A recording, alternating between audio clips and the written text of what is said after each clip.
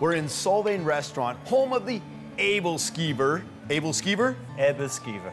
Aebleskiver. And I'm here with Jeff. Jeff, tell me, first of all, what is the Aebleskiver? Aebleskiver. Aebleskiver. Well, it's the house specialty. They're a Danish pancake ball cooked in a special skillet. Comes from Denmark. Now, in Denmark, they have it at Christmas. Solvang, you can have it every day. So tell me a little bit about Solvang Restaurant. How long have you been here and who comes in? I've had it since 1982. Matter of fact, today's my anniversary, so year number 34. Congratulations. Oh, wow. Long time. Do the regulars still come in, even though we're on a tourist street?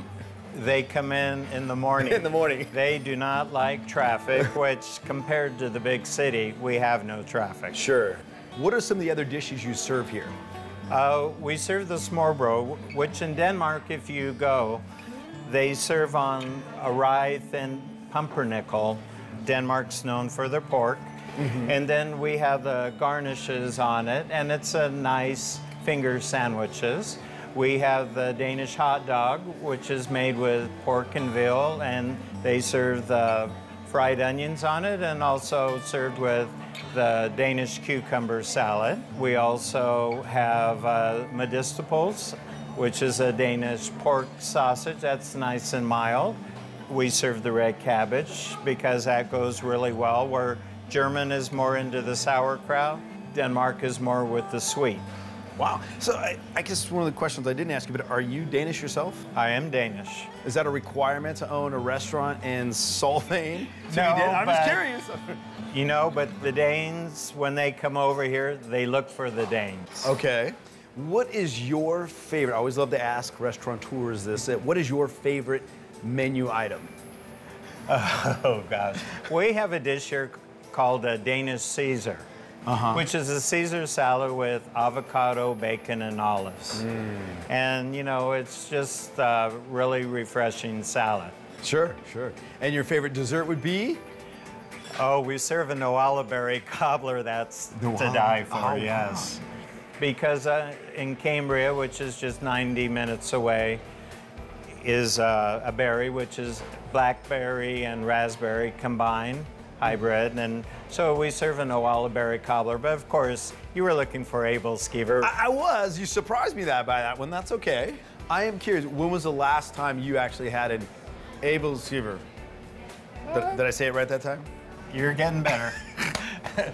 Probably about 2 months ago. 2 months ago, okay. What exactly is an Aebleskiver? Aebleskiver? Aebleskiver. Yes. We like to say they're a Danish pancake ball, but they're a little bit cakier than pancake. So there is a difference, and the spice that you might taste in it is cardamom, which is very prevalent in Denmark. Can we see this being made? Absolutely. Well, let's go do that. All right. My goodness, you're making me hungry here. I'll even make them for you. All right. And I'll have one. Oh, good. How many of these in your lifetime do you think you've eaten? Let's be honest here, Jeff. Eaten? Eaten. Like you've actually consumed Aebleskiver. Well, look at my size. Probably a few thousand. A few thousand. And then I just pull it up a quarter turn. Cook a little bit more. They'll start cooking faster now. How often are you turning this? How many minutes? Well, the whole process takes about 7 minutes. So now I'm gonna go a different direction. Oh, wow. So where did Aebleskiver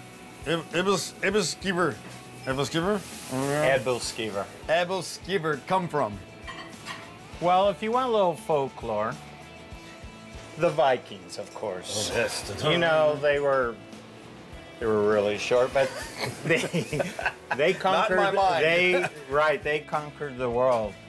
So the folklore is that when they were on the seas and got to land, they would make pancakes on their shields because it was dented from all the warfare.